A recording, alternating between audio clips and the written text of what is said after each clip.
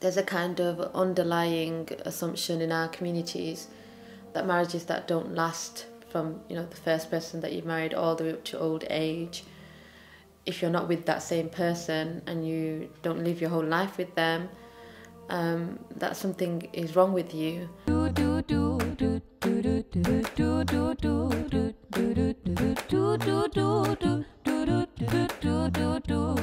So I can remember the shame that I felt and the guilt after I got divorced. There's a kind of underlying assumption in our communities that marriages that don't last from, the first person that you married all the way up to old age, if you're not with that same person and you don't live your whole life with them, that something is wrong with you. And that isn't from Islam. Allah subhanahu wa ta'ala wouldn't have given us divorce had that not been allowed, and for good reasons.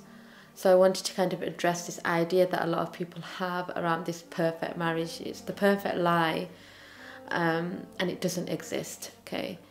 So when I get couples coming in to see me, oftentimes I can give examples of my marriage and tell them all the great things that are happening in my marriage, but I shouldn't be taken as a role model. And I think this is a trap that we can all fall into. People can present to us an idea of how their marriage is, and we can idealise and see them and think, that's the perfect marriage, that's what I want. Or look at how her husband treats her, that's the perfect marriage. Or look at how she behaves towards her husband, that's the perfect marriage. But it doesn't exist, because he and you are unique. As a couple, you're unique, you bring your own character in.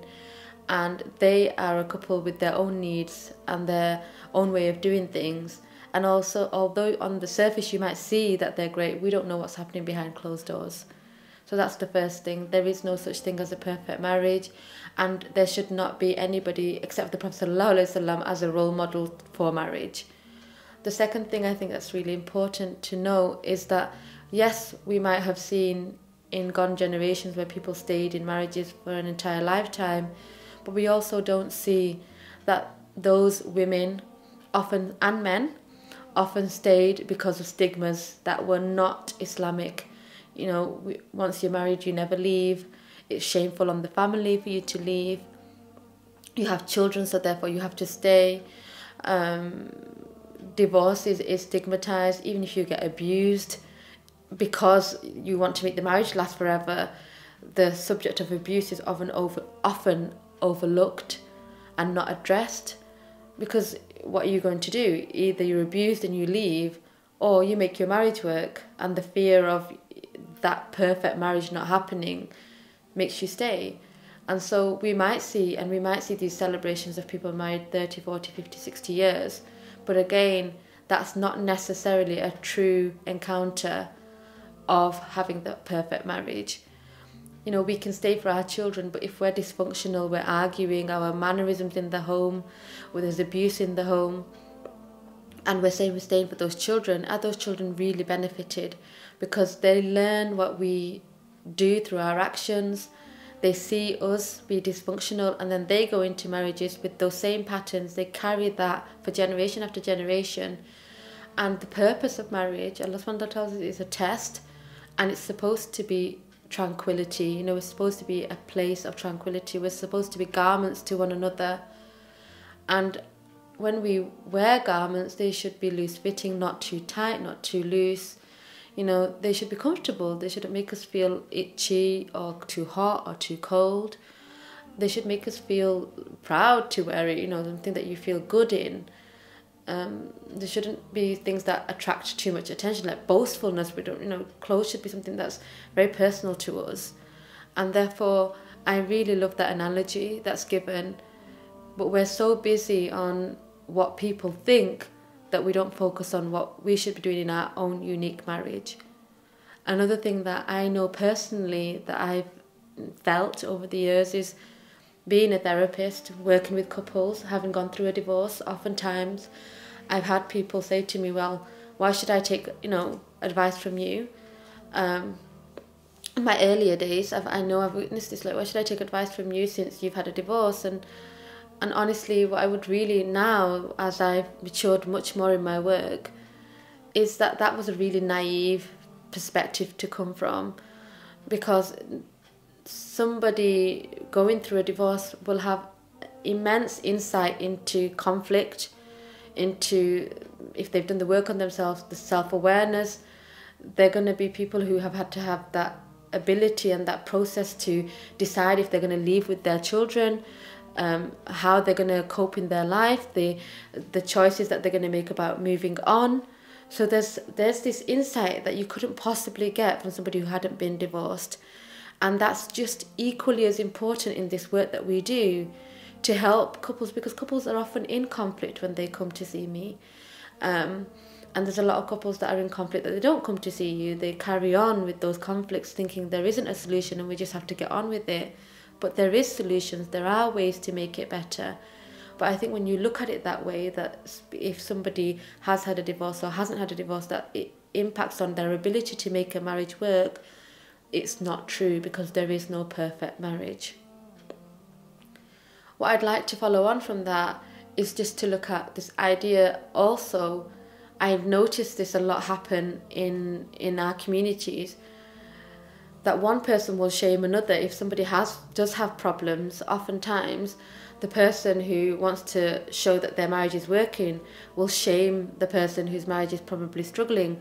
And it will be like things like, you're not listening to him, or you are not trying hard enough, or there's something wrong with the person and that's why it's not working.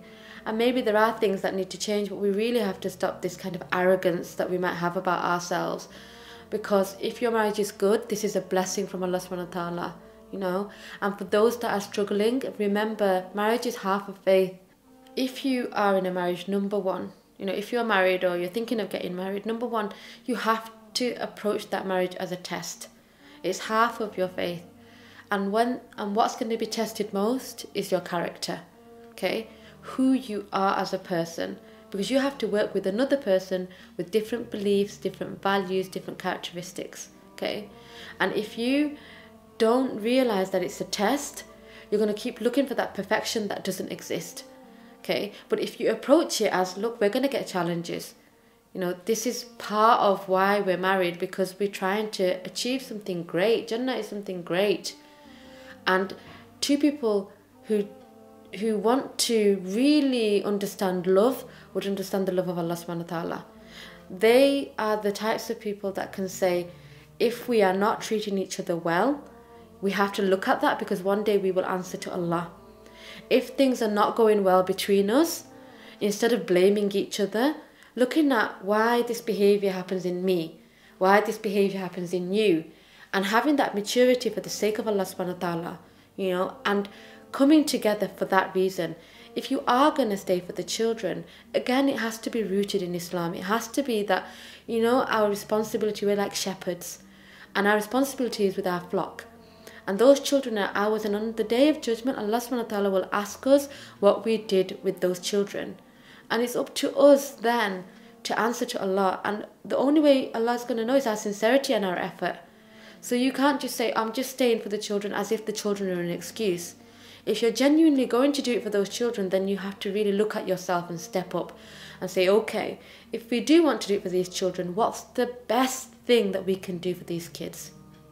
If you're able to work it together, if you're able to, your character, look at each other's character, look at yourself, with maturity, without defense, without criticism, without being about ego and nafs, and say, look, we're doing this because this is the next generation of Muslims. And they will go to Allah on the Day of Judgment, and they will be a witness for us or against us. Once you start shifting your mindset to that, things go on a different level. But when you're still at that superficial level, we've been together 5 years, let's just celebrate, there's nothing wrong with that. We should celebrate the time that we've been with our spouses. But when we're struggling and then the anniversary comes up and it's about the anniversary and not about the work that we're doing, there's a real disconnect between what's really happening and what we're showing the world. So this conversation was really about that. The perfect lie is the perfect marriage. It doesn't exist. Yet at the same time, if you put Allah first, You both work together. You set goals for yourselves. You know that with him helping me, I can get to Jannah. With her helping me, I can get to Jannah. And in every moment we could be in worship if we're good to each other, if we're kind to each other. Our children could be witnesses for us, and they could elevate our status in Jannah. And we think of Allah first, it makes shaitan weak. Because remember, at the end of the day, shaitan loves to cause dissension between husband and wife. And if we wake up each morning being grateful and saying, how can we just get through today? How can we be helpers to one another today? And make that your perfect marriage. Make it for the sake of Allah. Marriage is not based on knowledge. They're not based on how much I know. People can know in theory, but once you're in something, it's emotion, it's psychology, it's our level of awareness of Allah subhanahu wa ta'ala. It's so many factors that make that marriage work. And so it's not so much about intellect, like how intelligent we are. We could have a scientist and a doctor be married and squabbling all day. You could have two really simple people, who might not be intelligent in terms of academia, and they're doing fine, So it's not to do with that. It doesn't discriminate, Marriages are not discriminated based on your educational background. It's based on your emotional intelligence and your connection with Allah subhanahu wa ta'ala, your sincerity and your ability to say, if after I do everything, and I can honestly say that I worked on my character, I did all that I could, and then you genuinely don't get on with this person, then because of your tawakkul with Allah, because of your faith with Allah, because you're doing it for the right reasons, then that divorce happens for the right reasons. That actually, us being separate, those children will see less conflict. We can actually keep them more secure, keep them safer. By us being separate, certain parts of our personalities won't come through. For whatever reasons, when you put two personalities together, it explodes, and that can happen. And no matter what you do, it can keep happening. But as long as you know in yourself that I looked at myself, I put Allah first, I was sincere, and you genuinely do that work, and if after that point that it doesn't work, then it's still for the sake of Allah. That separation is still for the sake of Allah, to say, we have to save our deen. This is supposed to be tranquil, and you have the right to have a tranquil life, and perhaps somebody else will provide that for you that this person couldn't, but there should not be this shame attached to it.